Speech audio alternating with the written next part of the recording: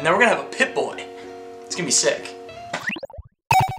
Alright, what's up guys? I'm back with gear, and this time we're making that Altoids Pip Boy that we made last time. Now we're like actually making it a Pip Boy. That was a pretty cool prototype. We made a little PCB, we threw it into an Altoids tin, but now we're like really making it. Design like a 3D printed thing to actually go on the forearm. I'm gonna dive into a PCB that's gonna control the whole thing, and Gear made this insanely cool pneumatic launcher here. What is this whole thing? I have no idea what's going on here. It's basically like a semi-automatic paintball gun. Okay. Except for it dumps out way more pressure, like in volume.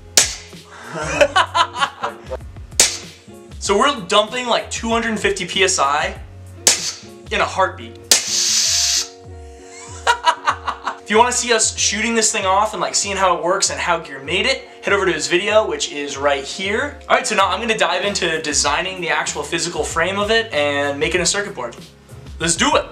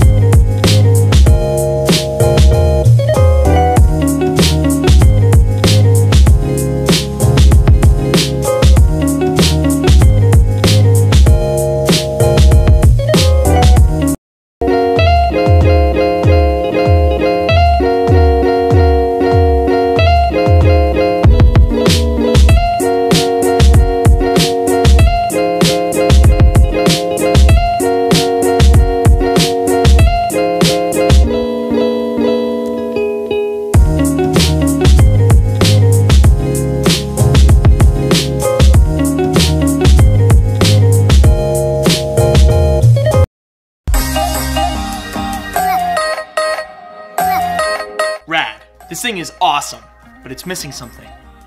A brain. Let's make a circuit board. And away we go!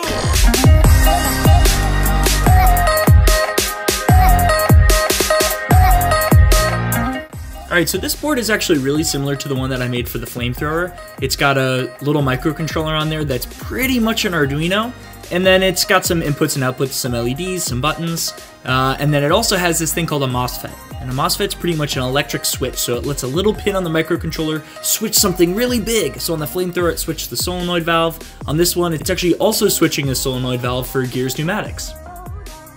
So this takes me usually a couple hours to do. After I decide which components I'm going to use, I'll go in and place them all on the board exactly where I want them to be. It's a lot of fine-tuning, making sure that you get it exactly how you want it. I'm also constantly checking the data sheets for all the components that I'm using to make sure I have the pinouts right. So then I uploaded them to JLC PCB. I've used a couple other PCB manufacturers before, but I've heard a lot about them, so I figured I'd give them a try. Now I just need for the boards to come in, and then that's gonna mount right here. So you'll have like your little computer right here ticking away, checking all your sensors and all that stuff. Plus there'll be a little button to shoot off Gear's pneumatic launcher. On the top we have the plate that his pneumatic launcher is gonna be mounted to. So we'll poke those holes and add those inserts whenever he's done with it and whenever we're ready to mount it. And there it is. Now, unfortunately, I am leaving Pittsburgh pretty soon. I'm moving to Boston, so I'm not going to be able to work with Gear quite as much on these projects. After this one's done, we're going to continue working together. It's just going to be a little tougher because we'll be living 500 miles away. But you guys gave us some great ideas about stuff we can do, like a whole utility belt, and we're thinking about making like a little handheld gadget with an automatic lock picker and all kinds of other cool stuff. Also, I've been thinking about doing some live streams of when I actually work on this stuff. Let me know in the comments. Are you interested in watching live streams of building stuff? I know Punish Furnish Props does it. I Like to Make Stuff does it. It seems like it's pretty fun, so let me know in the comments if that's something you'd want to see. Alright guys, thank you so much for watching. Don't forget to smash that like button and hit subscribe if you aren't already, and I'll see you in the next one.